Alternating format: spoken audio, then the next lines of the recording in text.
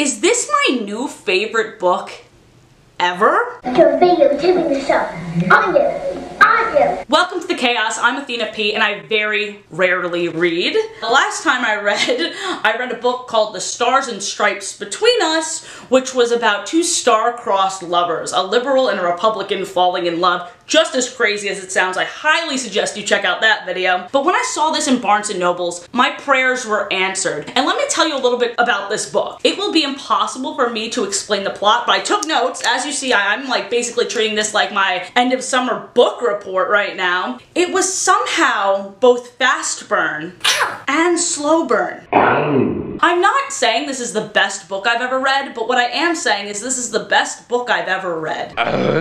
All I'm saying is, and don't take this as an exaggeration, but Dolores Flores should win a Pulitzer Prize for this. It's a novella. There are 30 different stories in this one book. I thought it was just gonna be a porno with plot sprinkled in, but it actually has way more plot than porn, and it introduces, hear me out, don't be prudish, it introduces porn in situations that have no right to have porn. Like think of the least sexy thing in your mind. Ready? Like, let's say it together. 1, 2, 3. Parents neglecting their children and abandoning them multiple times.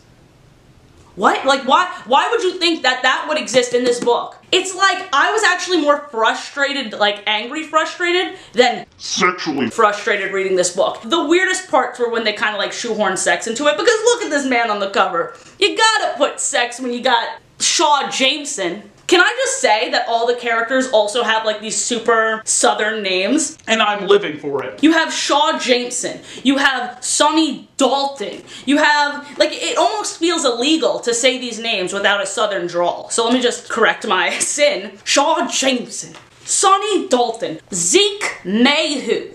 I wrote on this post-it note, is it a rite of passage to have redneck names here? I'm gonna go note by note. Let me just try and explain the plot to you. We have two main characters. It constantly goes between both of their perspectives. We have Shaw Jameson, this kind of like rough and tough cowboy who had a very absent father because his father is this rock star. He's so used to like half siblings just popping up out of the blue because his dad can't keep it in his pants. Then we have Sonny Dalton, which is his childhood like lover. They like were together throughout high school, and Sonny Dalton was a child star. Her mom is a piece of shit. She's part of triplets. So there's Sonny, McCall, and I don't know. Who cares? We never see them. The mother's abuse constantly is brought up. Sonny now has this new reputation as the runaway bride. Think of Jennifer Aniston in the beginning of Friends. She really desperately wants a kid, so she'll kind of go after these either just newly divorced or newly widowed men. She is basically the stepmother to this kid Ryan, even though she called off the engagement with his dad because his dad is also an abusive, manipulative piece of shit. Are we seeing a theme? The book also opens up with Shaw meeting one of his latest half-siblings named Kingsley. The description of Kingsley was very interesting. He wasn't a good judge of age, but Shaw figured the girl was about 16 or so. Her hair was a swirl of radioactive green and fluorescent orange. It was a mix that looked as if a tropical bird had squatted on her head. He had a half-sister he didn't know squat about. Their words, not mine. Like, who gives a shit that her hair is the colors of the Kids' Choice Awards? I think that's pretty epic and badass, but I feel like you might be focusing on the wrong thing here. Shaw. This story just continuously is like, oh, Shaw and Sonny are like kind of getting together in the background, but shit is being thrown at them from every angle. Like, Sonny's ex keeps trying to get with her. Kingsley is just like this really angsty teenager, and now Shaw has to take care of her because guess what? Her mother abandoned her. Stop expecting for there to be any shred of empathy from people who aren't our horny heroes. Okay? Are you following? They are blackmailed with Sonny's old diary that talked about how she had sex with Shaw when she was a teenager and she put his chest hair in the journal. There were many moments in this book where I audibly gasped to the point where Ben wanted me to show you this reenactment. No way. What's happening? Just piece of shit stepfather is back. So I took notes on the weirdest parts. Let me read you a bit of the first page so you get an idea of what it opens up with, Shaw Jameson slammed on his brakes when he spotted what appeared to be a red bra in the middle of the road. This wasn't an ordinary bra either. This one had cantaloupe-sized cups, was made of shiny leather, and had 3-inch gold lightning bolt spikes on the nipples. Very misleading. You think that like, oh, is his love interest gonna put on this spiky nippled bra and we're gonna have a 50 Shades of Grey thing? No! She accidentally gets stabbed by the bra when someone else was holding it and had to be rushed to the hospital. That's the introduction on the first page. Grab the reader's attention, maybe make some middle-aged woman go, ooh, we're getting spicy with some weird bras. It stabs Sunny Dalton in the chest where she thought she had a tumor. Besties, try and follow along. You're listening to this and you're like, this cannot be one book. It's one book. I read it in 2 days. I haven't slept. So listen to this line. The short skirt that was the color of the meds you took when you had a really bad stomach flu. Fuck if I know what that means. Can somebody just explain using the names of colors what color they're trying to describe? Because I wrote down in my little post-it note, the description of colors doesn't put a clearer image in my mind, it just makes me more confused. Another thing you should know about Sunny is she went from child star to the illustrator of a graphic novel. This is the description of said graphic novel. One very odd graphic novel series that had taken on a life of its own. Slackers Quackers. A lazy duck who woke up every morning in a new time and place. Bitch, I wanna read that book. This is just my plea to the artists out there to make Slackers Quackers a real thing. I highly suggest Dolores Flores. If you're watching, you just need to invest in like the cinematic universe of this world. Okay, ready? Ready? Okay, so this is a quote from when she was in the emergency room. Remember how I said she got stabbed by a bra? Never thought I'd say that sentence. Shaw's going in there to check on her, and she goes, "Can you look at me as if you want to gobble me up?" In my good Christian Texas, least sexy setting, because they're in the emergency room, and probably the least sexy quote. How can you write that down and make it sound normal? Shaw opened his mouth to answer and realized he didn't have a clue how to respond to that. Real. So, they go into the cliche where they are pretending to go out. Because, this is Sunny's explanation for this, which I think makes no fucking sense. Because she was in the emergency room, she knew everyone was worried about her, so she wanted to give her grandma something else to focus on. And her grandma likes Shaw, so she's like, hey, if we're going out, maybe she won't care that I thought I had cancer. I don't see the correlation. Can you look at me as if you want to gobble me up? Did Megan Thee Stallion steal that quote from this book? Gobble me, swallow me, drip down, This won't cost you much time or energy, she went on. No, but it might cost me a hard-on or two. No one talks like this. I don't care how much history you have. Oh, listen to this. Apparently this all for show just gone up a few Texas-sized notches. This is when the reporter caught them kissing, and now it's in the tabloids like, oh my god, Shaw and Sunny getting back together, what the fuck? And all the hillbillies are losing their damn mind. As am I. So this is what happened when Shaw found out that people were reading the journal entry that was out about him and Sunny. Sorry, boss, Zeke finally muttered. I didn't mean any harm. It's just everybody's reading this, and it's kind of funny. Shaw's jaw muscles eased up enough for him to bare his teeth. He managed a growl. An honest-to-goodness, scary as shit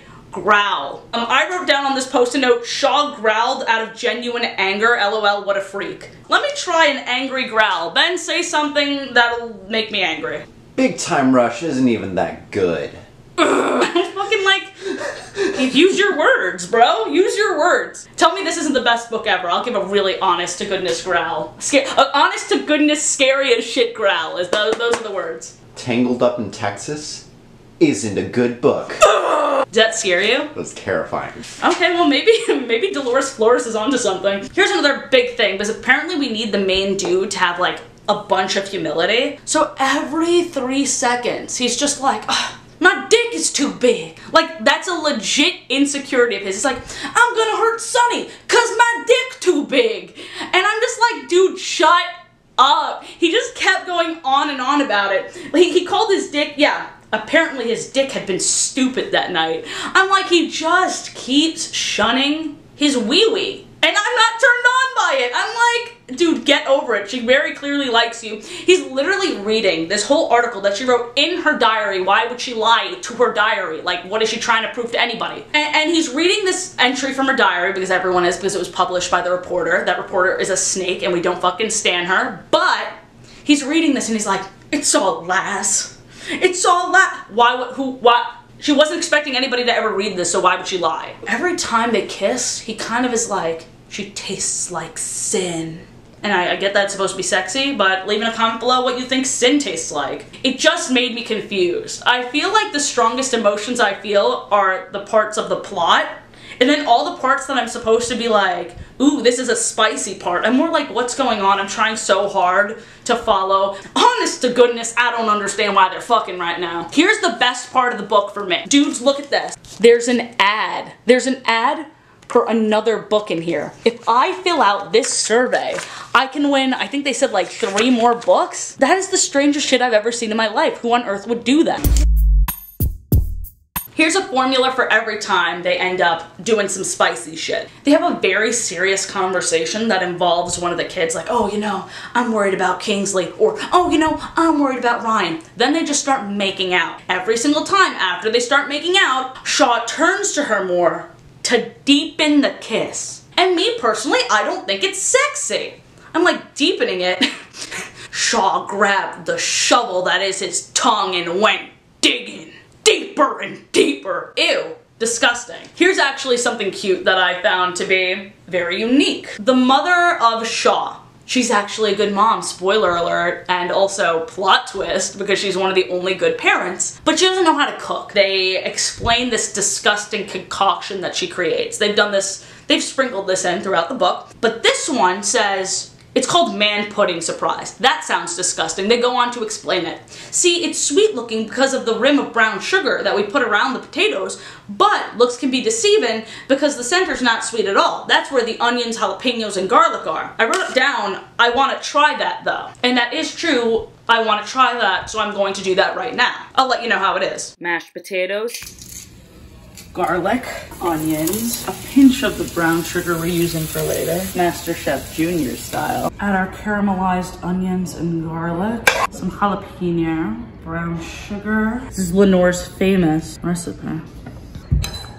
It's not bad. I think the characters are being kind of dicks to her. I think it tastes kind of good. How do you feel about Lenore's famous man surprise? It's not bad. I don't know that I'd have this regularly though. Best worst part of the entire book, she licks his nipple, and I kept having to read it. I'm like, wait, she did that to him?